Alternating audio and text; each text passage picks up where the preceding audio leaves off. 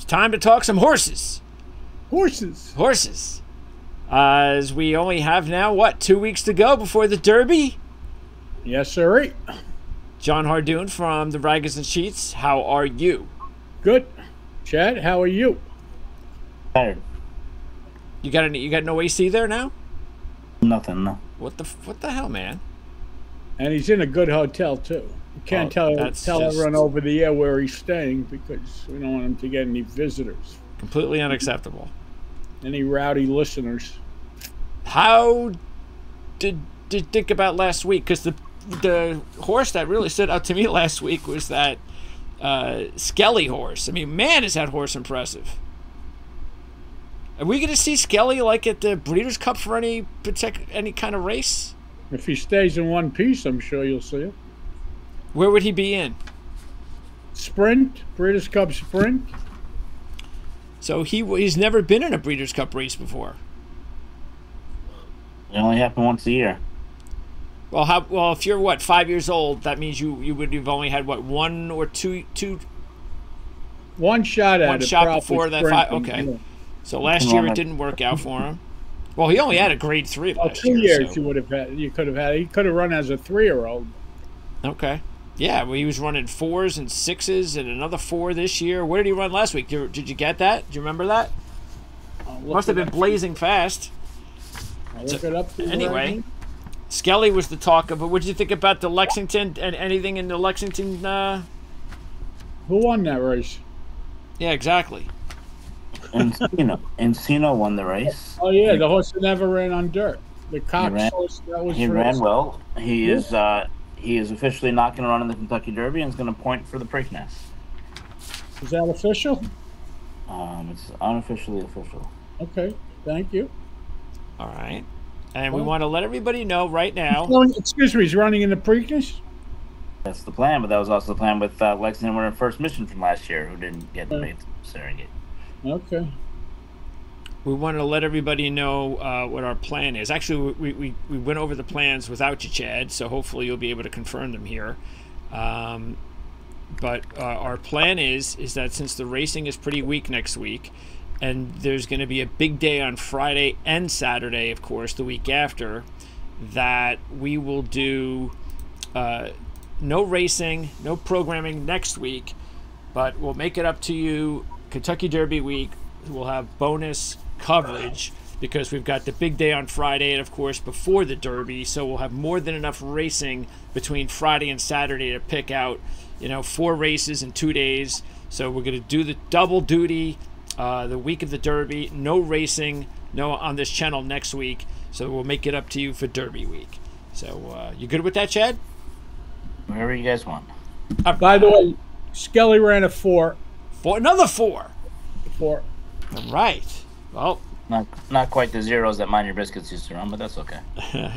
Or the twos that Mind Your Biscuit used to run. Not impressed at all. Okay, so today we have ourselves 2 races. We have one from Oaklawn and one from Keeneland. And let's go ahead. We'll take a look at maybe some of the viewer comments later on. But let's go ahead. We're going to start with Keeneland first. And is this the track you said you did like or didn't like? Or was that Oaklawn, John? I like every track. No, this track's been very speed biased, speed favoring since they opened, really, to tell you the truth. And personally, on a personal note, I do my best on an even track or closes. I don't like when tracks are dominated by speed. All right. Just my opinion. Well, in this race, the Ben Ali, a grade 3 race, a mile and a 3/16. You've got about 5:15 Saturday post time, 4-year-olds and up. And you've got a 2-to-1 shot.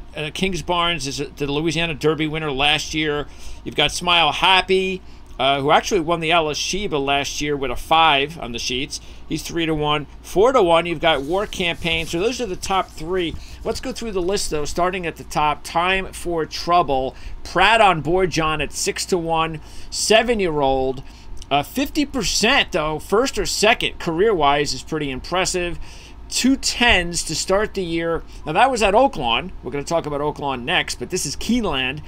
Still, he's got a win over 2 races at Keeneland. And overall on dirt, he's been pretty good, and also 1 for 1 at this distance. So what about 6-1 shot Time for Trouble? This is my top selection. I like the rider towards out of the the track. gates. I like the first and second and 2 starts at Keeneland. I like the fact that he's breaking from the rail, and I think he's going to run well. This is my top selection. Do you agree with that, Chad? No, I think he's just a horse. I think he's fine. I think he's Just run a okay horse. in the past. He was well beaten last time. I think it's just not for me. Just not my kind of horse. Okay. The 2, this horse. Now, surprised that this horse, Surely Furious, is 10-1 because he's 0-9 on a fast dirt track, and he's 0-2 at Keeneland. He hasn't raced on a dirt track since last October. Seems to be decent on synthetic, but yeah, I don't know. I doubt you're touching this horse, John. No, he's too slow, and his dirt races are not very good. So, correct, I am not touching this horse. He has one dirt race, if you can get back to the race in West Virginia, that was actually pretty good last year. And in a race full of suspect, you know, a lot of horses that don't show up in this race, I'm actually going to make this horse my top selection. Holy moly! I just have a feeling he's going to run a really big race, and I trust him more than I trust others. I know he's gotten beat 50 lengths on the dirt in some other races, but I'm gonna take a swing here on this horse. Wow. Okay, interesting. Well, You again, know, like I by the way, the long shots we picked last week, the filly ran second at big odds in the Apple Blossom, and the colt was third in the Lexington at big odds. So, you know, for those you know, using those horses underneath, they were rewarded. Yeah, and again, keep in mind the numbers, the sheet line for this horse has ranged from 8 to 12 on synthetic. Last time out on dirt was 14. But before that, August of 23, Surely Furious did run a 7 on dirt. That was at that West Virginia race. I'm getting race. back to in West Virginia.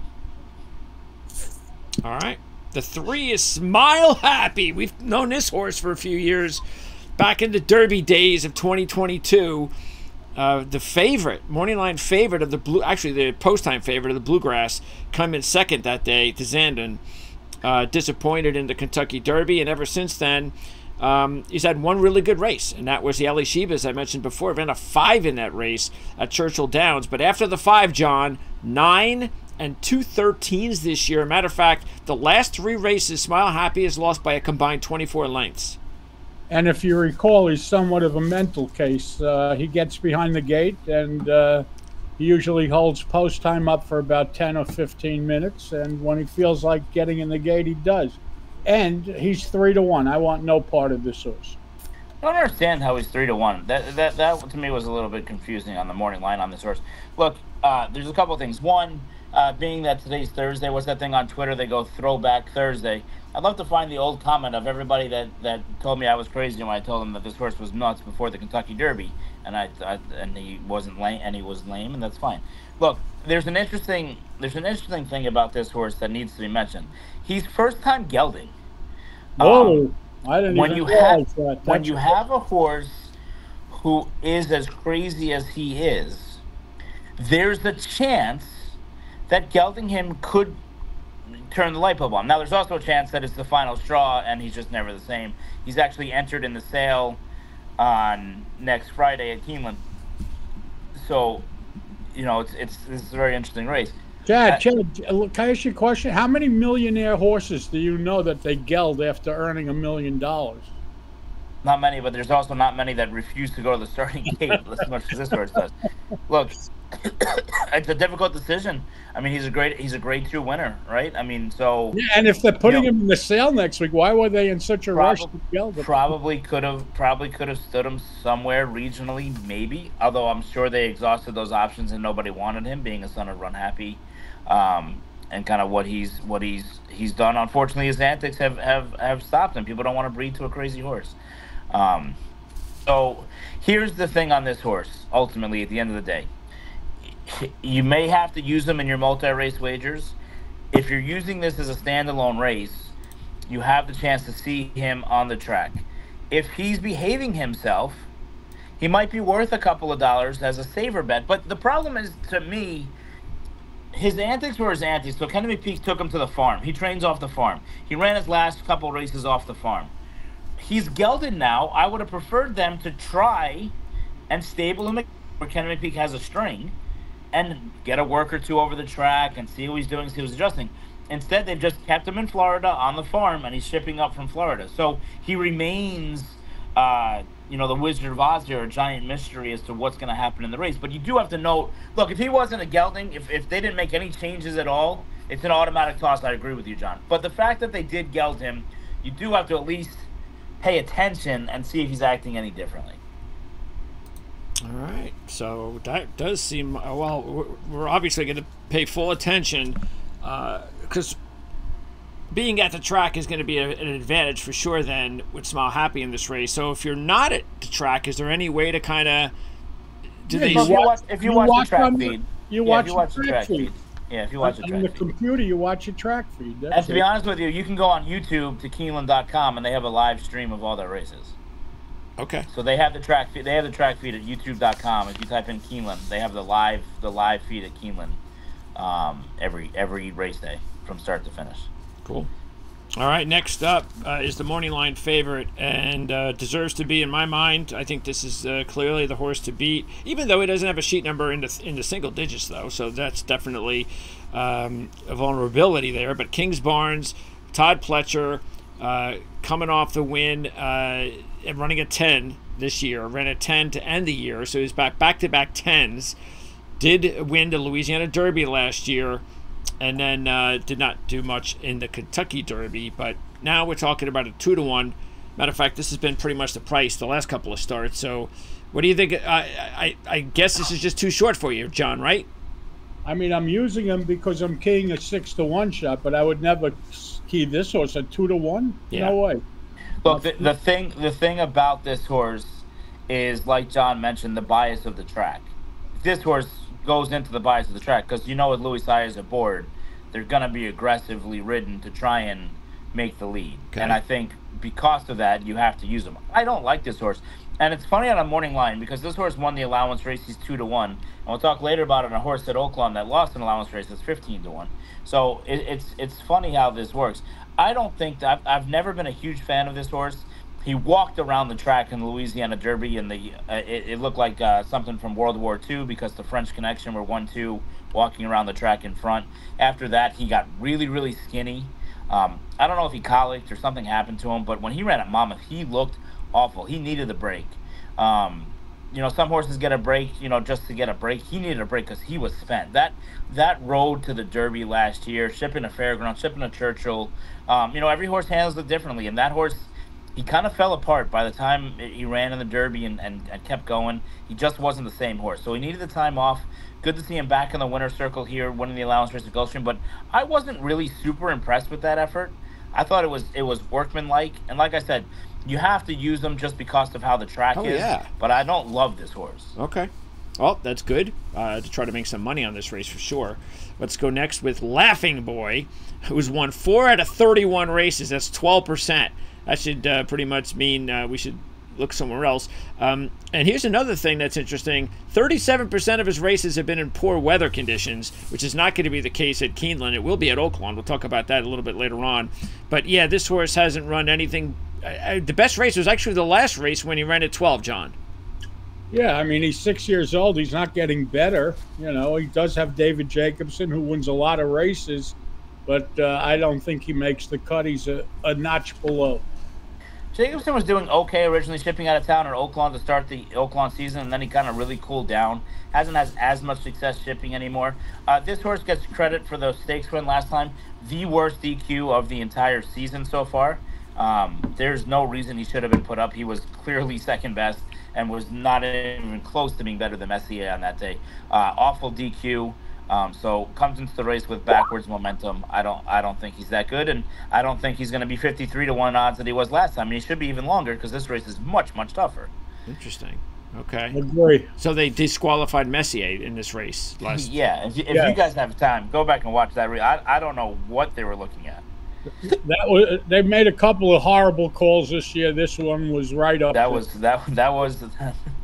you know, there's those people that cry that they should have all the stewards in the middle of Kansas making these calls, and watching the replay of that race, that'll do it to you. And and they don't have to explain themselves? Yeah, they do. They say we this is why we feel, and that's it. They're the judge, jury, and executioner. All right. Now here's a long shot that might be worth taking. Archie the Giza.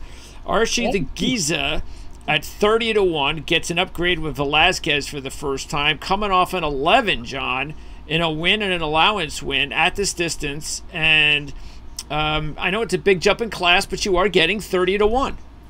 And he's better than 5 other horses in the race, so it's not the worst idea to use this horse somewhere on the bottom. I don't think he's good enough to win, but if you're looking for a bomb and you try the supers, this would be the guy to be using. And Chad, he did run at 11 in November at Churchill as well. Yeah, but just a little bit of a class test. I mean, I know he's coming in off a victory, but that was an A other than allowance race. These horses are much more proven than he is. You know, look, it takes a special horse to win a stakes race first time. I wish they had a stat for that. You know, they have stats for everything. I never see the horse's percentage that they win first time they run in a stake race. I'd be interested to see what it is. It's very tough to do, okay? And this is his first attempt at a stakes. I prefer others in here. All right. Next up is Dynamic One, an 8-1 shot. I think that number might be a little bit generous, but that you got Pletcher and Ortiz Jr., so that probably explains it. The last 4 races have only occurred in the last 19 months, so not a lot of racing activity for Dynamic One lately. Coming off a 10 at Tampa, and a lot of losing by a lot of lengths. So this horse ran an 8 and a 6 in 2022, but we haven't seen anything close to that since. So yeah, I don't know. This was really not an 8-1, right? Not for me. No thanks. This horse is also entered in the sale next Friday at Keeneland, where he should sell for 40,000 claimer that he is. I do not understand at all why Irad Ortiz stays in town to ride this horse. I understand he rides a lot for Rapoli, but Rapoli's not putting him on Fierceness. And I would say, if you want me to ride this horse, you better put me on Fierceness. This horse is not a very good horse. He's shown that he's not a good horse. He should be 30 to 50 to 1 in this race. And the only reason why he's not is because it's Todd Pletcher and Irad Ortiz. He's not a very good horse. I'm sorry. Well, he had one time but it's 2 years ago. At one time he ran a good number. He was never a good horse. He was never a good horse, and he hasn't run a number in 2 years. 2 years. Yeah. No. All right. The 8 is Happy American, 6-year-old horse at 15-1.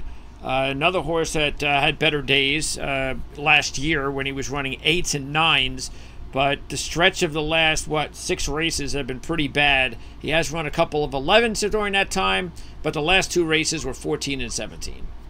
Yeah, I don't like him. He's too slow. He doesn't have a number good enough.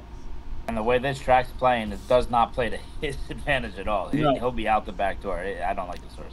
War Campaign's going to round it out. The 4-1 shot gets big upgrade with Gaffleone for the first time, coming off a second-place finish in the first graded stakes race. You just mentioned that, Chad. So that was a graded stakes race for the first time. Came in second. That's pretty good. Ran a 10 in that race. Matter of fact, the last 4 races, this horse has gone 9, 13, 9, and 10. 4-1, though, that number's not where we want it. And the horse has never won at Keeneland. No, but he has 2 seconds. Listen, he's 5 years old. He's in pretty good shape now. He's in pretty good form. And you're right, he is getting Gaffleone. I would use him underneath at best. Well, I think the one thing that stopped me from picking this horse on top is he's winless at Keeneland. He's run, I think, was it 4 or 5 times? He's 4 times. 4 times, 2 seconds. Keeneland is very much a horse. It's like Saratoga. We don't talk about it that much because it's only a 15-day meet, and a lot of horses don't run 4 times in their career there. But horses that like that track seem to run well. Horses that don't. And you know, he does have a second, but that's the one thing that stopped me. You know, Gaffleone, he takes that mount instead of coming to Oaklawn to ride Skippy Longstocking, which is interesting. I'll give him a chance to hit the board, but tough to trust a horse who was 0 for 4 at Keeneland. All right, John's going with the 1. Time for Trouble. What else you doing, John? Exact is over the 3, 4, 9. I'm throwing in the 3 only because he's a new gelding, so what the hell. 1 over 3, 4, 9. Chad? I'm gonna take the 2 at a big price, and I'll save with Smile Happy just in case, and I'll use Kings Barn because of the track. And I mean, you can use the bottom horse if you want to, just because. But it's You're not a two race with that I would. you're 2 with 349. Is that correct? Yeah, but it's not a race that I would play too heavy in. And Greg, you're up. I'm going to go with the 4, but I'll go ahead and try to make some money with the 4 on top of the 1 and the 6. Okay. All right, now, before we get to Oaklawn, quickly going to go over some of our viewer comments, starting with our Patreon comment from Richard Buckler. Quick question for Chad next week. I was just going through USA Dirtbred imports into Saudi. Does he have any idea of what's happened to the horse Commissioner Dan? It won a maiden special weight at Keeneland in April in 2023, then went over to Saudi. Just wondering if he had any clue what's happened to that horse. I know he mentioned it on a video earlier this year. Yeah, I was a big fan of that horse. I wanted to buy him at the April sale that we're talking about that these horses are in next week.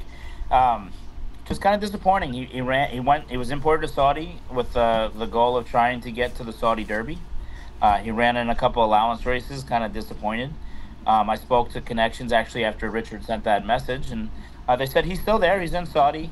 They're just hoping that he has a better year next year, and possibly might end up with a new trainer over there next year. But they were disappointed with the campaign. Expected a little bit better performance from him. But he's gonna stay there. They have a summer season in Saudi that they don't have in Dubai. It's actually in the mountains in Taif, which is interesting thing. Possible that we might see him one time in the summertime, but they were disappointed. He's sound, he's happy, he's okay. They're just hoping for a better year next year. All right, and then Richard Buckler, a.k.a. Rockface, as we turn our attention to YouTube comments, Rockface has a message for John. For next week, I'm not in the UK. I live offshore, but in the UK/Europe, there seems to be a push by the industry to start pushing times as a big factor to look at. I think it's useless on UK Euro tracks, but in the USA, I'm starting to think it's imperative to understand them with horses as 2-year-olds. Could you give us a brief idea of what this buyer system is and this Ragozin data and what the difference is and why it's important to understand them? Well, they're both speed figures. The only difference is that Ragozin's is a lot more accurate. They put a lot more into their formula to come up with the final number. And what goes into making the number is they put in ground loss, weight, wind. They get wind from the airport, from the closest airport. They get track variant, and those are the main components, and a few others. I don't know how Bayer comes up with their numbers. I think they're done mechanically. We also hand time every race because a lot of times the times are wrong and they blow the time. So, you know, when you're buying the sheets, you're paying $40 for a set of sheets. So obviously you're getting a lot more in that number than you would in getting the Bayer number. All right. Now, Mrs. Stevens says, thank you, Chad, for bringing insight into the complexity and depth of the doping problem. It's killed the local tracks where I'm from. So sad. That's Mrs. Stevens. Well, it's something that we're going to have to talk about soon, maybe after the Triple Crown. Yep. And then finally, Ed Burke. I enjoy your show. The passion and love for racing is alive still. Sometimes John kind of steps on Chad when he speaks, but it's his passion for the game. Makes it acceptable in my eyes. John knows his stuff too. Like John, I'm an older guy myself, worked in racing for over 40 years. Chad, I wish you well on all your horses. Your insight from the backstretch is great. The host, Greg, isn't so knowledgeable on racing, but tries to keep the show moving forward. Maybe when the show is on, you guys can turn off the cell phones. Ed. All right. So anyway, just so Ed knows, yes, I'm not as knowledgeable as these two, but it's all relative. You know, you put me in a room with your average sports guy, and I'm pretty knowledgeable when it comes to horse racing. So that's correct, and you've learned a lot, and you've only been doing it, I don't know, 10 I've years. only been doing thoroughbred handicapping since we've been talking. Right. So. I was into the trotters. I grew up at the Meadowlands. So I was into... everyone starts at the trotters for the most part. Yeah, I remember the days of the great horses like Nihilator, Niatros. I mean, I was there. I mean, I wish I had videos and pictures of I was, little guy being picked up and on right there at the finish line. It was packed. It was just a great time in that industry. The only good thing I can tell you about the Trotters is it's very easy to go into the winner's circle. You just act like you know somebody, and you have no idea who anybody is, and you just walk in the winner's circle. We used to do that at the Red Mile in Lexington. In the thoroughbred industry, well, too. maybe, but I mean, you start ha ha ha. You're just like high five, and everyone's high the driver. You have no idea who they are. You're just walking in the winner's circle. We must have done that a dozen times at the Red Mile when we were in college. All right, let's talk Oaklawn. Let's talk Oaklawn Park, 1 mile and an eighth. This is the Grade 2 Oaklawn Handicap, and this is for 4-year-olds and up. This should start about 10 to 7 on Saturday. All right, you got 5 horses between 3 to 1 and 5 to 1, and that does not include instant coffee. That's right, instant coffee's in this race at 15 to 1. So a very interesting race to handicap here. 70% chance of rain, so keep that in mind as of now. All right, we'll start with the 1, Jon. Highland Falls, a 9 to 2 shot. Ran a 6 at Fairgrounds in January. Had 3 wins out of 4, and then, again, an interesting first graded stakes race. Didn't fare well. Finished 4th, but ran a 10. Wasn't all that great, but it's still a 10. What about Highland Falls? He's fine. He's a major player here. It's Brad Cox. It's Giroux. It's the rail. If the track is off, the horse is 1 for 1 on a wet track. And I don't believe he'll be 9 to 2. I think he'll be shorter than 9 to 2. I don't think the guy that makes the morning line at Oaklawn really knows what he's doing, to be honest with you. It's not an easy job, but he doesn't do it too well. And the 1 is a major player. So a couple of positives and negatives on this horse. 1, Brad Cox wins a lot of races. He doesn't win a lot of races out on the West Coast. This horse, he went from Fairgrounds to California. They canceled the race. They brought it back on Sunday. Florent Giroux flew overnight with Brad to ride the horse. He was further back than I think they really like him to be. Not that he's a front runner, but I think they'd like him to be a little bit more involved in the race. It's interesting. He actually got a lower sheet number than Reincarnate, even though he finished behind Reincarnate in the race. So there's things to like about him. However, he's a giant of a horse. I actually watched him school this afternoon. He's a big boy, and the 1 post for him is probably a detriment because you're going to have to get out of there, and Florent's going to have to use him early to get himself into position, because if he gets shut off, he's not a horse that you can kind of pick up your momentum right away. His mother, Round Pound, was a really big horse, and he's a really, really big horse from a physical stature. So he's going to have to break really, really well. He's going to have to use himself a little bit early, which I don't think they really want to do on the horse. So there's things to like, but there's enough not to like as well. Okay, next up is, why? Explain why. Why is this horse in this race? Double Crown. Well, he's been in stake races the last 8, 9, as a matter of fact, he's been in a stake race every race he ran this year. Every race on the form shows a stake race. He keeps and now he's trying to race a graded stakes race. Last time he did that, he ran in October last year. He ran a 9 last November. That's the best we've seen out of him. Well, he has 50 lifetime starts. He's 7 years old. Let him keep plugging away. It's not costing you any money. He's won a Grade 2 before at Aqueduct or Belmont at Aqueduct or whatever the hell they want to call it. He's owned by our man Norm Cash, and Cash is king, and Norm Cash is chasing the cash. It's a $1.25 million race. If you run third, you make $125,000, which is almost more than you make winning the Bet Ally. So, he needs to run every 2 weeks, and like a harness horse, you grew up in the harness game. This should be your top pick. He needs to find whatever stake race he's eligible for within a 700-mile radius of wherever he's stabled, and this was the one that showed up. He actually just arrived. He arrived at Oaklawn about 1 o'clock this afternoon on Thursday. Is Carmine Abatello on board? The red man. All right. Next up is the 3 Magic Tap, getting a very nice 10 to 1. You got Asmussen in the combo there. And this horse in the last 8 races has run between a 9 and a 12 on the sheet, so very consistent. Has also shown pretty well on the off tracks, and you're getting 10 to 1, Jon. And he likes Oaklawn. He's stable there, and Asmussen's having a terrific meet. He's okay. Definitely has. So, he was supposed to go to Keeneland for the Bet Ally. I know he was stable at Oakland, but that was the plan, was for him to go to Keeneland. I have a feeling, because he ran last time the same day as Red Route 1, that they like Red Route 1, and Red Route 1 is very much pace dependent. He's a deep closer. He's So a you see rabbit. Keith Asmussen's riding this horse. He hasn't really been forwardly placed. He's been kind of mid-pack with Tyler. I would expect maybe a little bit of change of tactics and look for him to show a little bit more early speed. But with that being said, I think he's in there purely to set it up for Red Route 1. I know it's different owners, but I just have a feeling that he's in there to try and help keep By an the honest way, pace for Red Route 1. excuse me, Chad. Winchell owns both of them. He owns Does Montreal own both of them now? Yep. Okay, so I know it's Magic Tap's owned in partnership, but yeah, I think he's in there to set things up a little bit for Red Route 1. Just a hunch. I mean nobody said anything on the record or anything like that. But with the rider switch to Keith Asmussen riding for his dad, he's going to ride to instructions. I would expect this horse to be a little bit more forward than we've seen in the past, and I don't think that he's good enough.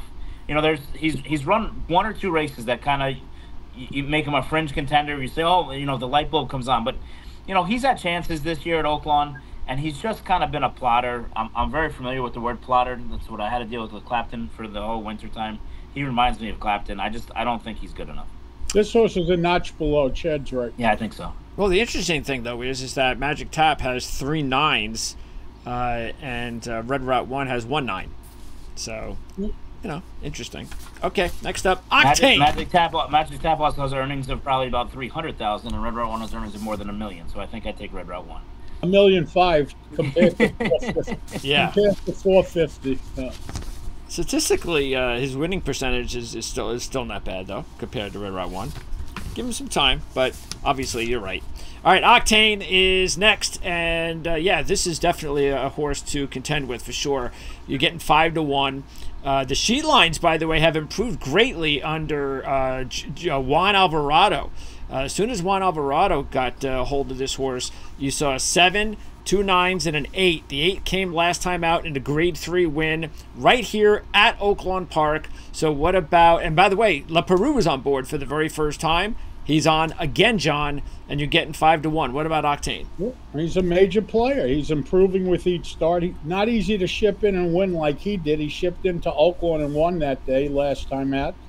He's certainly live in here, and again, it says 5 to 1. I don't know if you'll get that price, but possibly. And he's. I do think you get that price, John, because others are going to take money. Okay. And I know he won the Razorback 2 back, but I think he kind of stay. I don't think he's as sexy as some of the other horses in the race. I think he might stay at 5 to 1. Look, Okay. he's a horse that he loves this track. I watched him train this morning. He galloped with a lot of energy. He really likes this track. My concerns on the horse is if he wants to go a mile and an eighth, which I'm not sure he does. And you know, when he won the Razorback, things kind of went his way. He beat Magic Tap that day, and we just got done talking about Magic Tap. He's not. This race is 10 times tougher than the race he won. I know the numbers are going in the right direction. He's a solid horse and he likes the track. And obviously I picked him a bunch, but I'm gonna be against him on this day. But he does look, for those that like him, he does look really good on the track. Okay, now it's Red Route 1. Just talked about him. A 7 to 2 shot. Rosario on board again. And speaking of going in the right direction, John, it's exactly what the horse has done all 3 races this year. 13, 12, then a 9, all at Fairgrounds. Here, of course, at Oaklawn. Does have a win out of 5 on an off track. And again, coming off a Grade 2 win last time out. Well, he's 7 to 2, and at 7 to 2, I really don't want any part of this horse. He's got to come from out of it. Things has to set up for him, and I think there are better horses that are closers in the race that have his running style that are a lot longer prices. So I don't think 7 to 2 is any value on this horse. If he's long, I could see using him, but if he's really bet and he's bet down to the way they have him picked at 7 to 2, I don't want this horse.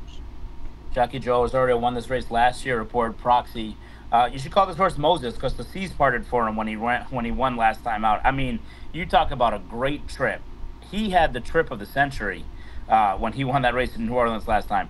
I mean, credit where credit's due. Joel gave him a great ride, but I mean, I can't see him ever getting that trip again. It's very tough for a deep closer to get the trip that he got last time.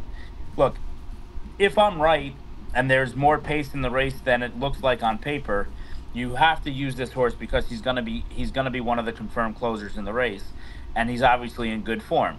That being said, the last 2 times he ran against Instant Coffee easily easily defeated him. So you're getting 15-1 on Instant Coffee and 7-2 on Red Route 1.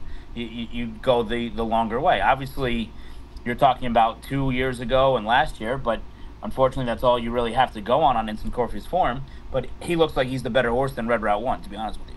Yeah, let's keep in mind, this horse, Red Route 1, has 4 wins out of 18. That's not a great percentage, considering he's only 1 for 5 at Oaklawn. Yeah, and he's 7-2. So, I mean, the whole 3. He's 7-2. So I know he's not going to be, but let's just say, if he's what, 6-1, then you would consider him underneath. I mean, I don't consider any horse. I don't care what the odds are on a horse. It really doesn't make a difference to me. So I'm the wrong guy to ask about that. No, I'm not using him at that. I just don't like him in this spot. All right. Reincarnate is next, the 6th, 4-1 shot. Baffert. And this horse does not have a single-digit sheet number. Coming off an 11 at Santa Anita. That was a 3rd-place finish in that Grade 1 race. Does not have a win on and off track out of 2 attempts. So, yeah, John, you're getting 4-1 on a horse that is going to be over-wagered on for sure. Well, Baffert hits about 40%, I believe, on horses he ships into Oaklawn. Okay. This is going to be one of the 60% that he loses with, because I don't want this horse at 4-1. Like you said, he doesn't have a single digit. You got at least 5 horses in this race that have run single digits, and he's going to be one of the choices. I don't want this horse at a short price. No, thank you.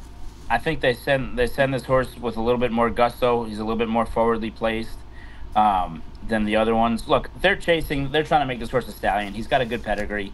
They've chased the Grade 1s over and over again. Now they're chasing the money in the Grade 2, and so stallion making race over here. That's why he's here. I will say this, though. From watching him before the Breeders' Cup last year, where he ran in a turf race that made no sense, to watching him this afternoon, he's grown up from 3 to 4. He looks much, much better. He looks like a typical Baffert horse. Nobody's better, and nobody talks about this enough. Nobody's better at shipping a horse across the country than Bob Baffert. Shipping across country is not an easy thing to do, and he's got it down to a science. These horses ship off the plane. In this case, now they have to fly into Memphis. So they go California to Memphis and then van 6 hours from Memphis to Arkansas. And they get off the plane like there's absolutely, like they went around the block. So they're well prepared and well conditioned, and so I'm not going to knock him for his physical. He looks tremendous as a physical. I don't know if he's good enough against these better horses. He's run in Arkansas before, and really had no excuses. Had 2 trips before that were good enough to win, and he didn't win either of those races. 4 of the last 5 horses are long shots with one morning line favorites, and all of these horses, or most of them, are actually pretty interesting. Guntown is next, the 7 horse at 20-1. Yes, he's got the class jump, but the sheets, John, say that since his race in November, which was a 17, he's pretty much improved each race. This year he ran a 10, followed that up with an 8, so he's really coming on strong. And you're getting 20-1. Just quickly on this though, and I do want to bring this up, and I like the sheets a lot, and I don't say much about it. The Aqueduct winter meet, because of the weather and the wind and the way the track plays, those numbers that come out at Aqueduct in the wintertime always seem like they're faster than maybe they should be. They don't really seem like they balance out. So when you see a horse runs good numbers in the wintertime, I mean, look, there have been times in the past where we've sold horses for a lot of money based on what those numbers were, so we're not complaining about it. But from a handicap standpoint, John, have you noticed that it's tough to compare those winter Aqueduct numbers? The track the variable is so tough because it can change from race to race, and it's so hard. So much rain. It's been tough. It's very difficult to come up with a number for the Aqueduct wintertime. So I know he's coming in off that really good number. He was claimed out of that race. And this is a much tougher spot, but I don't know that number is a true number, just in my opinion, John. Well, it doesn't matter, because even if it is an 8, so he figures to bounce, and if you think it's too fast, well, then he's too slow. So on either case, you have a right not to use him. I'm not using him. I don't give him any chance, not off the 8. I don't think he's running. Well, I I mean, show up. it was only a 2-point top from I understand. the previous, and he did run an 8 in 23 in last year, actually. Yeah, when Linda Rice trained him, there's a difference. Okay, so but again, you get 20 to 1. That's the deal. That's the whole thing here. Yeah, not 5 to 1. All right, Last Samurai is also 20 to 1. But when this horse ran a 7 in July, after that, I don't know what happened in that Saratoga race in the Whitney. But then, well, he was hustled into the race. He wasn't planning on running in the race. The race fell apart to a 3-horse race, or 2-horse race, which is how White Barrio ended up in the race, which is how Giant Game ended in the race, and Last Samurai ended in the race. The race completely fell apart. This horse literally got here. You're supposed to be there for the Whitney like 4 days out. I think this horse might have got there 2 days out because he was just getting his shit together. He wasn't planning on running in the race, and it really destroyed him. I mean, it took a ton out of him. They were not pointing for that race. They chased the money and chased the opportunity for, trying to be third in a grade 1 like the Whitney prestigious race, and it really, really backfired on them.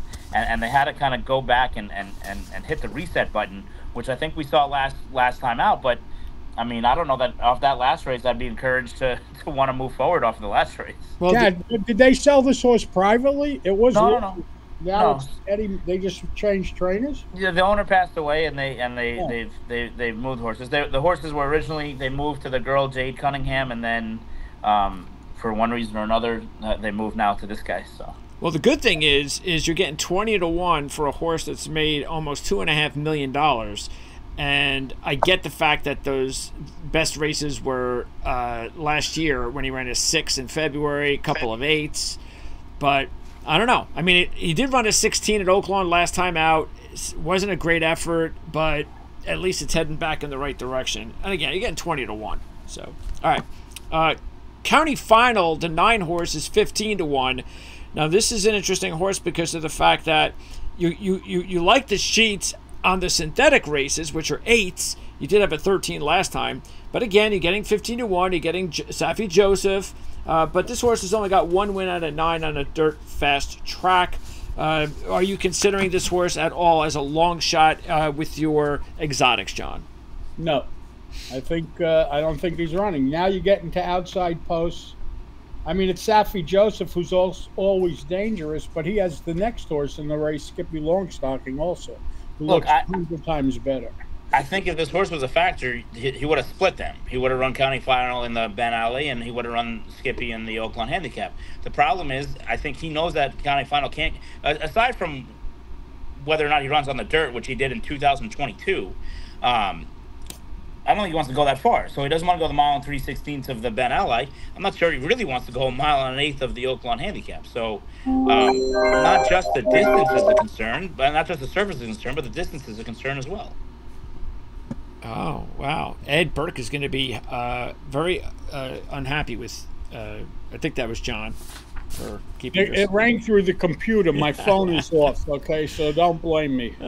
Next up is the favorite, Skippy Longstocking. I think we've talked about this horse like 10 times, and why not? The horse is in a lot of big races, and the horse has done well in a lot of big races. So here we go again. Jose Ortiz, Safi Joseph combo coming off an 8, and that's about what the horse runs. It runs a lot of 8s. Matter of fact, we've got 6 straight, either an 8 or a 7. We got to, of course, forget minus the 2 double X for not finishing the Pegasus. Yeah. Well, he never really runs a bad race, and he always shows up. So other than the Pegasus, where he didn't show up and he didn't run a good race, he was other eased. than the Pegasus. You're correct. Everyone's entitled to a bad day. So what about Skippy Longstocking, Jonathan? Yes, he's a major player. I I'm not keying off him. He's going to be one of the favorites, so I don't want to key off him, but I'm using I haven't liked this horse all year. I watched this horse train for the Pegasus all winter at Palm Meadows. I don't think he's the same horse he was, despite what the numbers say that he is. His race last time at Tampa was not as good as the race that he won last year in Tampa. It was much better last year than this year, and he came back and ran awful in the Ben Ali last year, so I'm not sure why we think he's going to run much better off the Tampa win at Oaklawn. Tyler Gaffalione loses all confidence and doesn't ship over for the race, and I'm gonna toss him. I won't have this horse in my top 3 or 4. I do not like this horse. Okay. All right. Well, I will put an X in my. I was obviously considering him, but after that, Chad, I'll listen to you. I'm smart. All right, next up, the final horse in the field. Got to be the bargain of the race. Instant Coffee, 15-1. Now, yes, it's on its third trainer in the last 3 races, but still, I remember us talking about this horse a couple of years ago. Won that Grade 2 Kentucky race, followed it up with the win at the LeCompte. And then what happened basically in the Louisiana Derby? He got hurt, obviously. He's been away.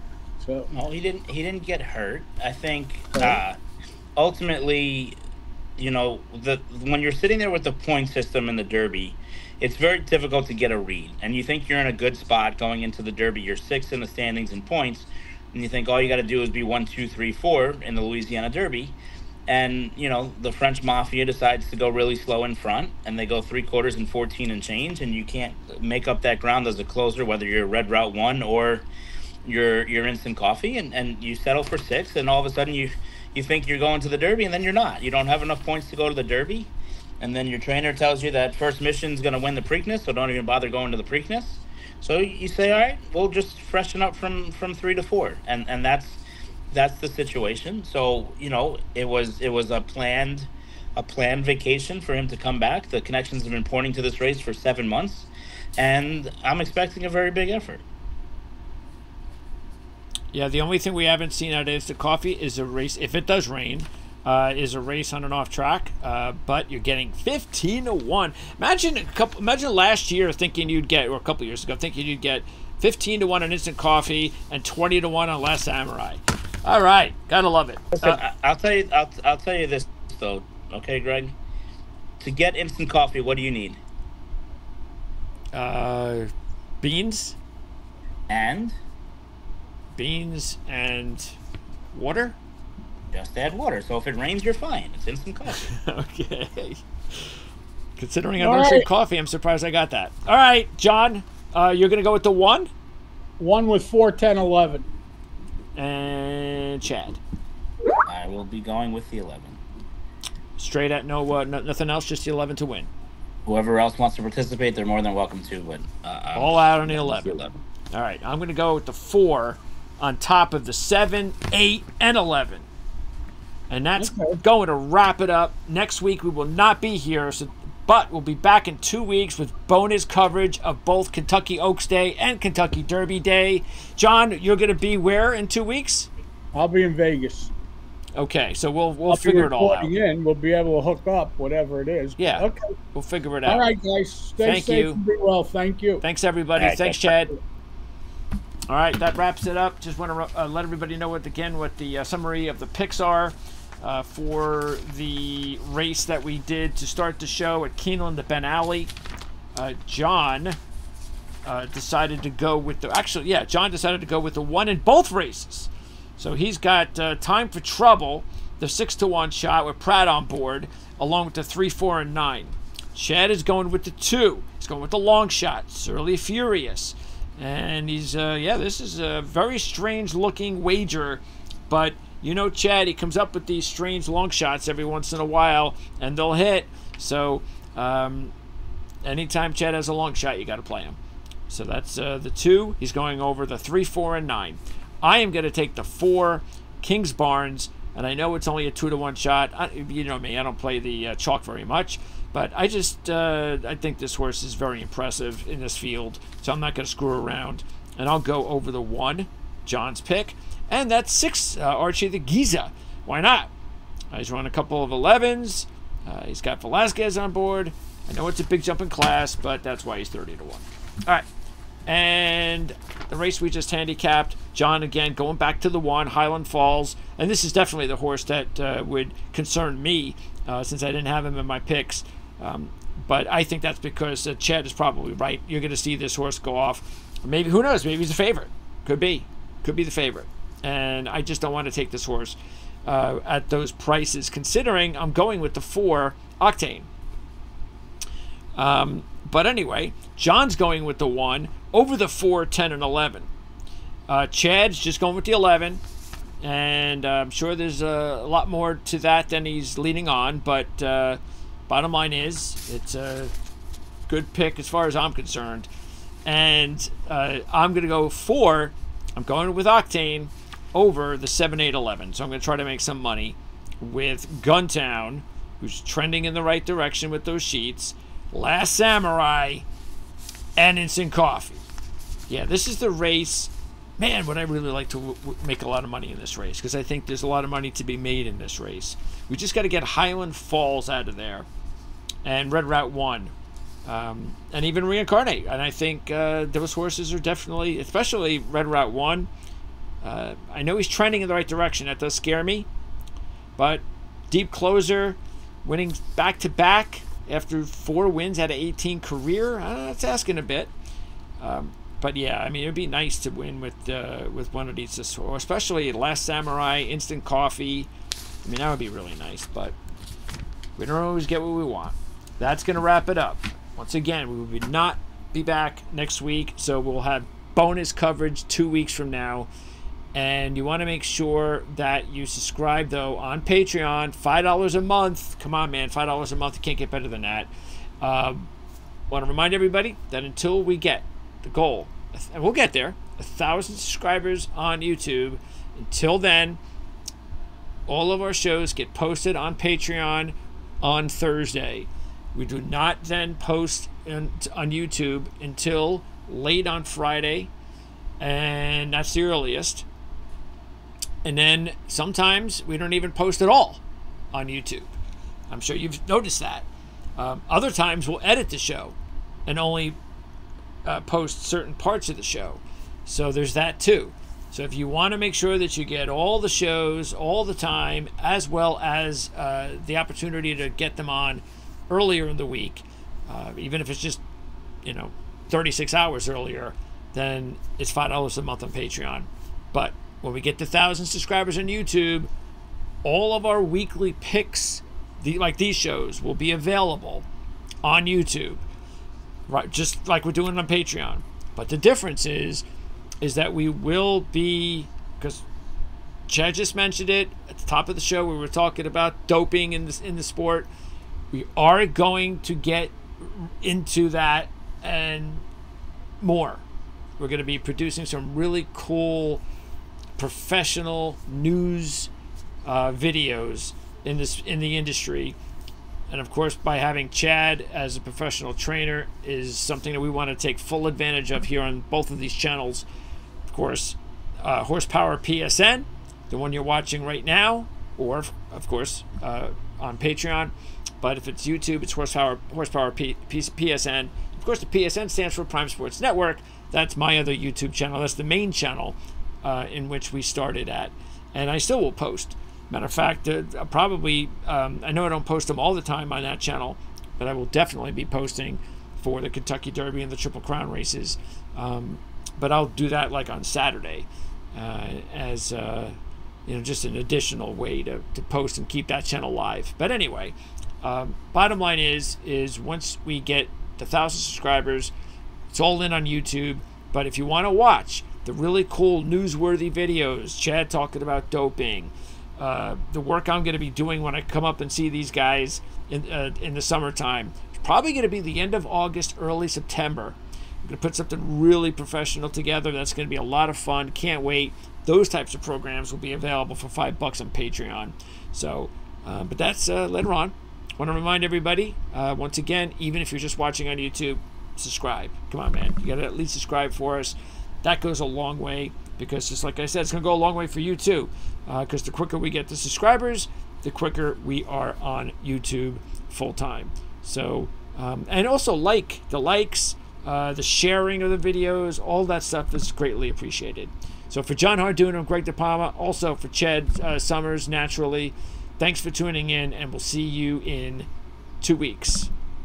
If we record on a Thursday, which I'm not really sure when we're going to record that week. We could record earlier that week because we're going to get all of the, I'm assuming we're getting the sheets, the odds, everything earlier that week.